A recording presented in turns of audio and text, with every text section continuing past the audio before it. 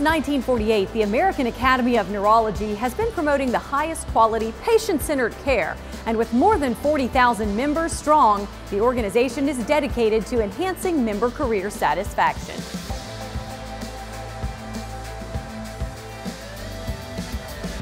Welcome back to this sixth and final day. I'm Autria Godfrey, and this is AANTV. As we wrap up an incredible week of networking, learning, and engaging with fellow physicians and researchers, we're turning our attention now to the AAN's health and wellness efforts. Today, we talk with Dr. Eileen Antonio about ongoing diversity, equity, and inclusion efforts. Plus, we stop by the Wellness Hub to see how the AAN is offering everything from dogs to dancing to keep your brain sharp. And finally today, we wrap up our tour of the organizations and institutions blazing new trails in neurologic research. There is so much to see and so many ways to watch. You can always find the latest AANTV episode airing on the TV station throughout the Convention Center, on the AAN website,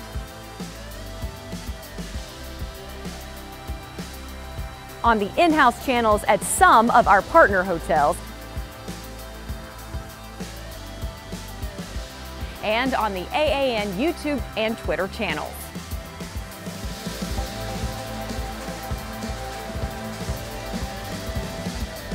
The need for equity and inclusiveness in healthcare has never been greater. The AAN is committed to embracing the diversity of the overall neurological community and highlighting those that are doing the same. That's why Dr. Eileen Antonio was selected to receive a grant this year, highlighting her experience in the DEI space, and she joins us here in the AAN TV studio. Pleasure to have you with us. Thank you so much, Autria. Thank you. Absolutely. Okay, first off, congratulations on being a grant recipient. It has to feel great to be honored in this way. Can you talk a little bit about that? Yes, so I have two hats that I wear. So I'm a clinician as well as also a teacher for the neurology residents. So as an Asian, I feel that we are the silent race. We are that silent ethnicity that is always not represented in research, yes, and in everything else. So with this, I was able to put it out there and develop a study wherein, again, we go into the community, talk about stroke awareness, sleep apnea awareness to the underserved of the Asians. So we've gone to the Nepali, the Burmese, the Vietnamese, and then the Mandarin Chinese. And again, be able to bring that conversation into their community.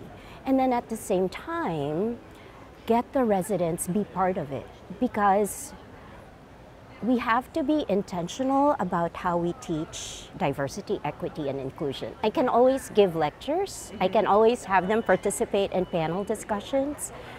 But ever since we started this project, the residents, I feel like a proud mom, because the residents are just like, ooh, the growth from being able to understand it, from being able to communicate better to the Asians, to the community members, to the participants. It's just amazing to see how much they've learned and how much they practice it every day. You are like a proud mom. I am. Can you talk a little bit more about your background and how you became so actively involved in the DEI space? I mean, is this something that you took note of when you were in medical school? So I'm a foreign medical graduate. So coming here, I did my medical school in the Philippines. Okay. I was an ophthalmology resident there, and I already knew I wanted to become a neuro-ophthalmologist. I'm gonna date myself because that was the time of dot matrix and dial-up internet, but was eventually able to land a fellowship here in the United States, and then did my additional neurology residency. So all along, again, as a Filipino, as an Asian, I've seen the difference. I've seen what it's like, not just as a clinician myself and having felt that from patients or even other doctors, that inequity in how they deal with me, but also in how we tend to take care of, again, the underserved population.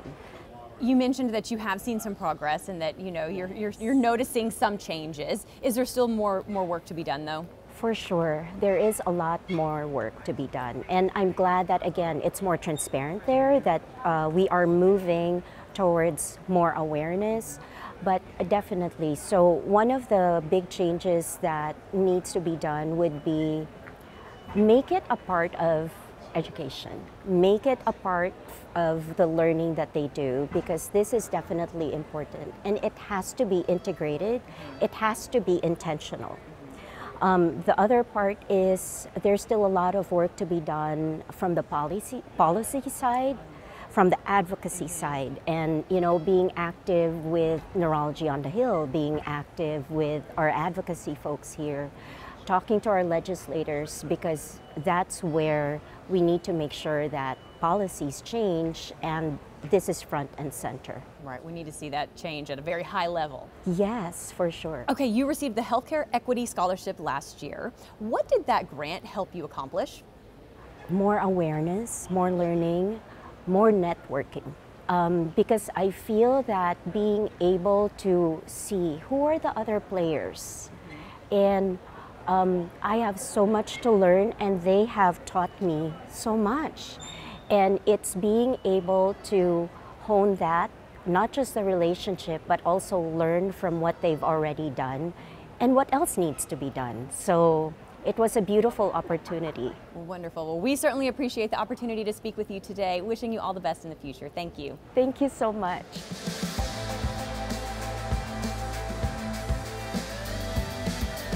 Now we bring you a story of hope and progress in the world of medicine.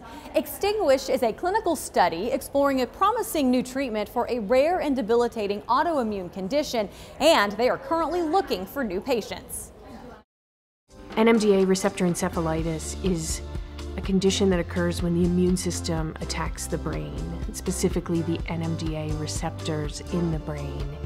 And it can cause perfectly healthy individuals to overnight start experiencing seizures, have onset of sudden psychosis, hallucinations, paranoia. With the Extinguished trial, we're attempting to better understand NMDA receptor encephalitis from all angles.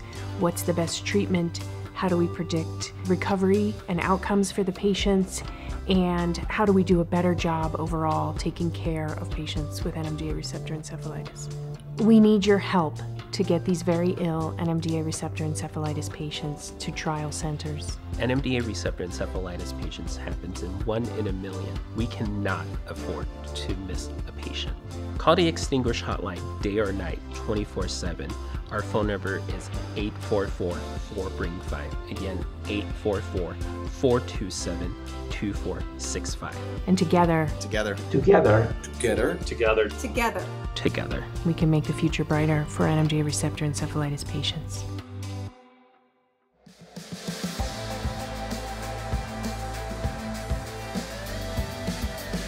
The most widely read and highly cited peer-reviewed journal, Neurology, is the official journal of the AAN. Editor-in-Chief Dr. José Merino sits down with us now to discuss what we can expect from the journal this year. Pleasure to have you with us today. Great to be here. All right, let's talk about what your vision is for the Neurology Journal this year. So the Neurology Journal, like every year, we're interested in really having it be a venue for the most impactful research that's related to clinical neurology. So anything that'll help us understand our patients better, whether it's epidemiology, whether it's clinical trial results, whether it's large observational studies looking at risk factors. We're very interested in all of those, as long as they help us understand the patients that we see better. As the most widely read and also highly cited peer-reviewed journal, does that bring with it an added layer to make sure that your accuracy is on point? I think all journals, whether they're highly read or not, should really be focusing on accuracy. So we're very interested in research that's methodologically robust. So we always look at that when we're appraising papers in terms of the methods that were used and how the participants were selected, how the data were collected, how they were analyzed, and then make sure that the conclusions drawn are really based on the data and not a spin or something else. Right, no spin. You've been in this position as editor-in-chief for 3 years now. Any key pieces of research or studies that you'd like to highlight that really stand out to you? Well, I think we've had many different studies that have come throughout the years. It's very hard to pinpoint one of them, but I think that we tend to focus, again, on things that are clinically relevant that will help us understand our patients and that really move the field forward. So that's very much the focus that we have. I mean, we're seeing a lot of studies related to understanding the pathophysiological mechanisms, what are the mechanisms for disease, and then why drugs are working the way they are. As you look ahead for anyone who may want to submit their research or even find out the way in which they might be able to do so, what do you want them to know? And then what would you say to somebody who might be hesitant to do so? Start early on, right? So start with the research so that you have a relevant research question and you have the right methods to analyze it. And then when you're reporting it, try to be as transparent and as complete as possible. Use things like reporting guidelines and things to help you make sure that things are where they should be and that you include all the relevant information, and follow the instructions in the Author Center, which we think will help you write a better paper. Wonderful. All right. Thank you so much for your time today, Dr. Merino. Certainly appreciate it. And we should point out you can speak with anyone from the Neurology Journal here at their stand at the Convention Center. That's right. We look forward to talking.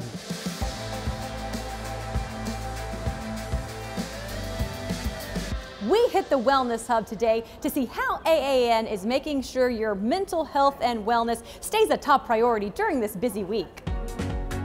We don't just bring our skills and our knowledge to the workforce, we bring our whole selves. And what's interesting is that as a neurologist, I think that we understand more than anyone else about what sort of state the brain needs to be in to fully function. If we're not focusing on health and wellness, and if we're not bringing that to the table, then we're not bringing our full abilities. A wellness within the workforce is not typically a resiliency deficiency that is just an individual problem to solve. 70% of the contribution towards burnout and decreasing wellness in the workforce is actually how we set up the workforce. If we know that taking care of ourselves enables us to do our jobs better, then wellness is part of professionalism and should be treated as such. It should not be treated as something extra we do when we're falling apart. So while the wellness supports are incredibly important, all the way from yoga to meditation and all that sort of stuff, and all the fun that we've had here at the Academy is crucial, but also so is leadership development, so is decreasing frustrations in the workplace, and so are so many other things that we work on, and frankly that the AAN also works on in all its different committees.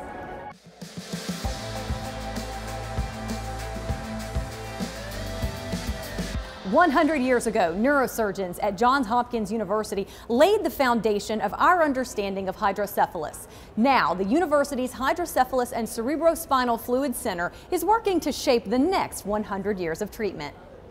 The Hydrocephalus and Cerebral Fluid Center at Johns Hopkins carries on the tradition of Cushing and Dandy in using the laboratory to explore the challenges of cerebral spinal fluid disorders and to develop new understanding and new treatments which are directly applicable and available for patient care. We have studies, experimental studies, where we put in tracers and look at the flow of fluid when it's put in different places. We also do research to help the neurosurgeon regulate that fluid drainage better. We have a project where the normal burr hole that every neurosurgeon makes can be used as a window using ultrasound in the clinic as an outpatient to look in and see the brain. So treatment, evaluation, and diagnosis are all things that we are working on to make it better for the patients with hydrocephalus.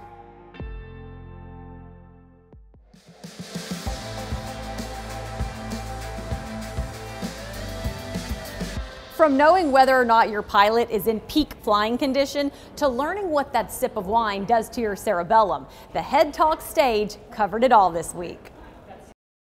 All week long, the Head Talk stage has been a haven for offering new and unique ways to look at some everyday activities through a neurology lens. In Saturday's session, Would You Fly with This Pilot?, FAA neurology panelists spotlighted cases of actual pilots with neurologic issues or symptoms, and then asked the audience if those pilots should be allowed to take off. This highly interactive format gave a glimpse of how the FAA applies clinical neurology to legal and occupational medicine issues. And you might think of that glass of wine as an opportunity to wind down and give your brain a rest. But did you know there's a neurology component to wine tasting? Sunday's Neurology of Wine Tasting reviewed what happens neurophysiologically and emotionally when we taste wine. Attendees learned why some wine causes stronger emotional responses and some doesn't. Then it was bottoms up for a blind wine tasting.